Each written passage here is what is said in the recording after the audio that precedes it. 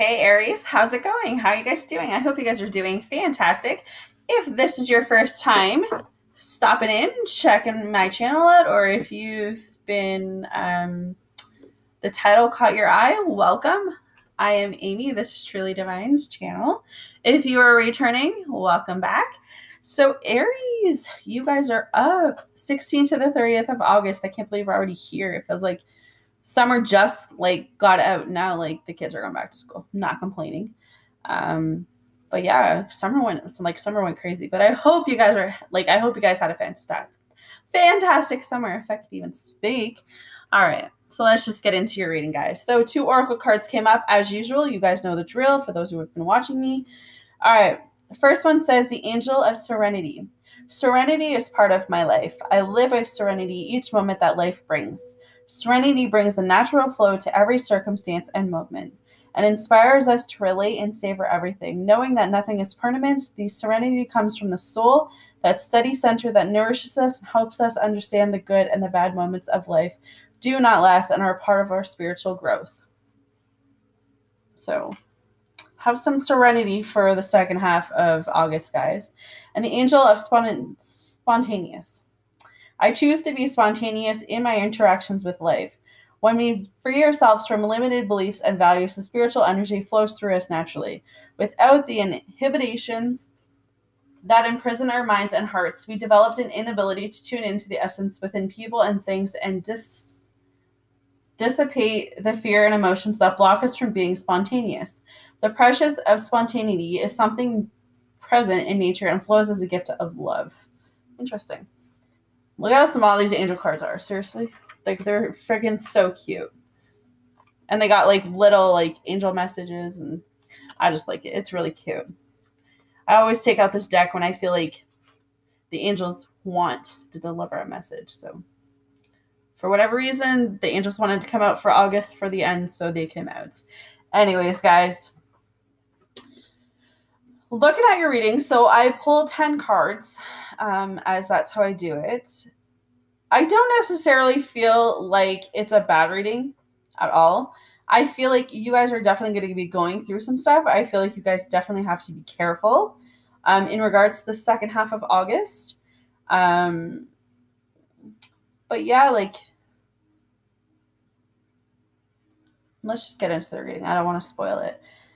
All right, so the first card that came out for you guys is the Five of Swords, all right? So the Five of Swords talks about you guys needing to be ready to admit your wrongs. That's the first message I heard when it came up. By this, I mean you're going to come into a confrontation with someone. You're going to come into a fight with someone. I feel like what Spirit's kind of coming and saying is that, you know what, you might just win this fight. You might just win this war. You might just win this battle.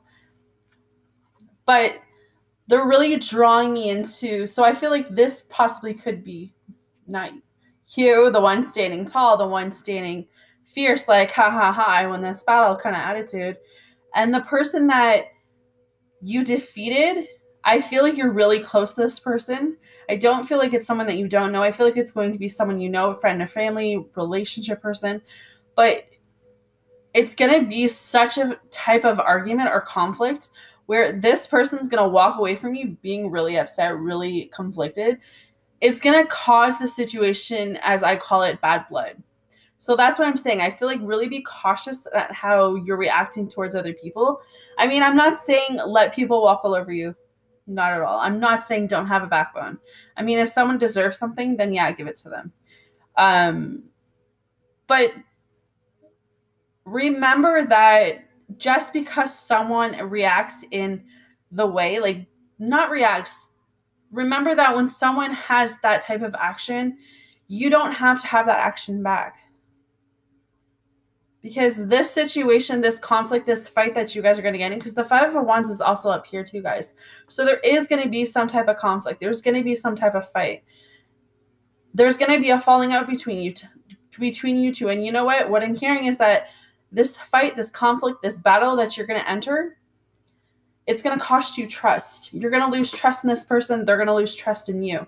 Could be years of friendship down the drain. And you got to ask yourself, was it even worth it? I know you guys might not understand this right now.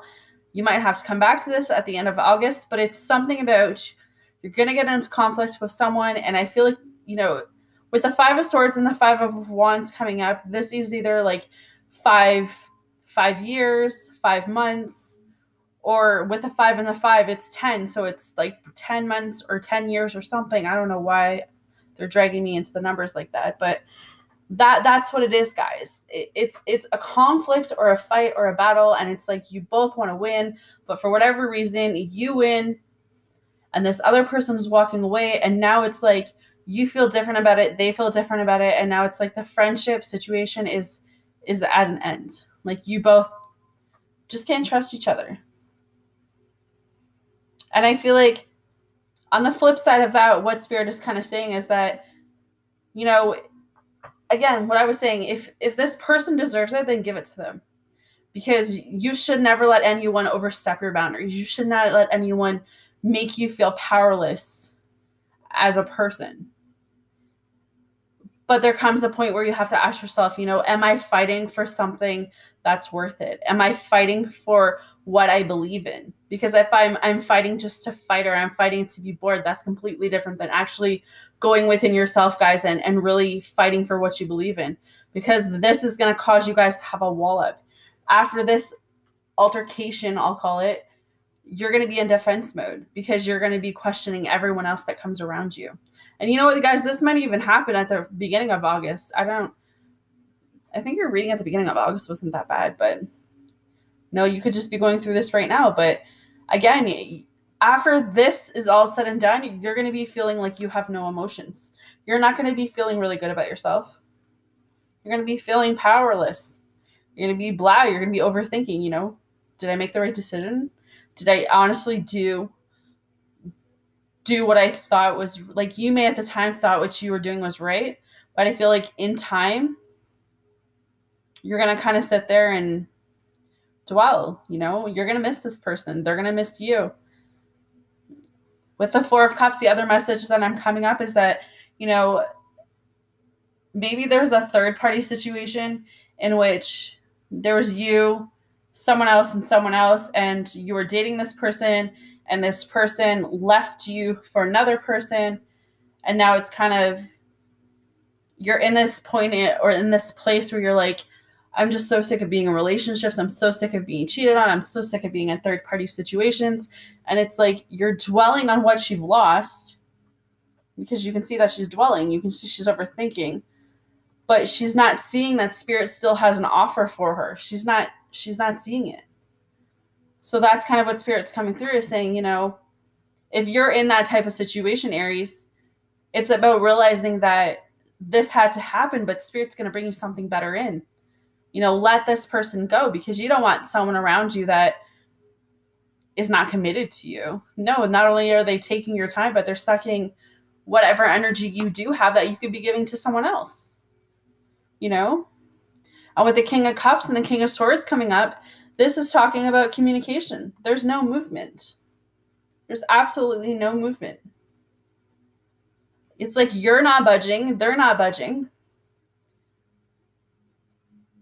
You both are waiting on communication from one another.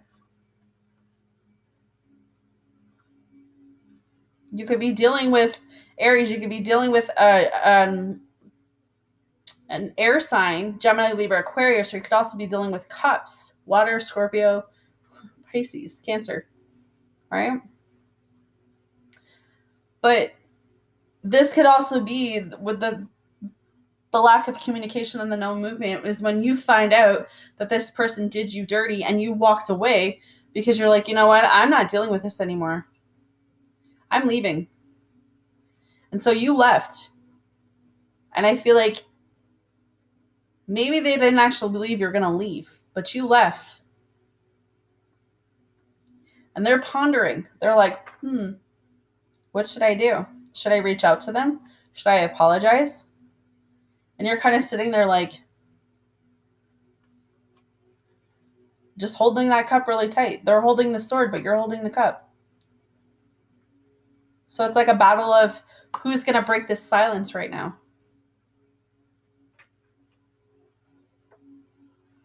I feel like Spirit saying, Use this time wisely. Use this time to really invest in yourself. Use this time to manifest, because we have Magician coming out. So everything that you could possibly want right now is at your fingertips, but you need to move forward. Don't go back. If you need to, take a break. Hermit's coming up. Retreat. Find your light. Find your inner voice. When all else fails, the answers are always going to be within you. This is trusting your intuition, trusting your gut. What's meant to be will be for you.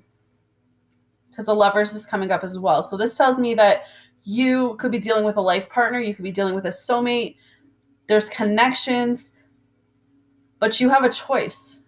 Do I stay and put up with something like that? Or do I go and find something better? Something that I know is going to be committed, Aries. You need to be clear about your choices and clear about your values and your wants and your desires, because no one deserves to be in a third-party situation. And when I say third party, it does not necessarily mean that they're cheating on you. They could actually be busy with work. But in this case, I don't see that they're too busy for work. I don't see work being in this at all. I think it was more of they thought the grass was greener on the other side, and it turns out that it's not, as most cases. But I feel like now you're in this place where when you move away from all of that and you go into that hermit mode and you find out what you want and you take that break and you look within yourself, Princess of Swords, you take your power back. You feel finally this feeling of freedom. You finally feel like, wait a minute, I'm on a different light. I'm on a different vibe. Like, I feel different. I feel confidence. I feel like I know what I want. I am getting a fresh viewpoint on something.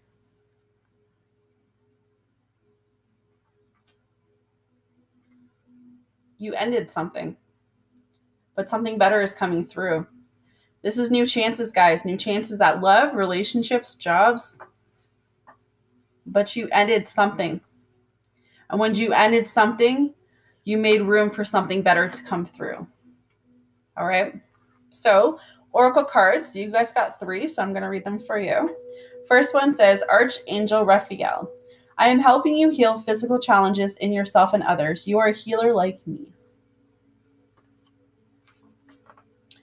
I am with you because I am the Archangel of healing. I am helping you heal your own body as well as the physical bodies of others. I surround physical elements with my healing energy of emerald green light, and this energy is absorbed where it's needed. I speak to healers through their thoughts and feelings. I help you to discern in this way. If your life purpose is to be a healer, I can help you to know which areas of healing to study, and then assist with all the aspects of your healing career. Call upon me whenever you need such help, and know that I will be with you in an instant. The second card that came up says Astera.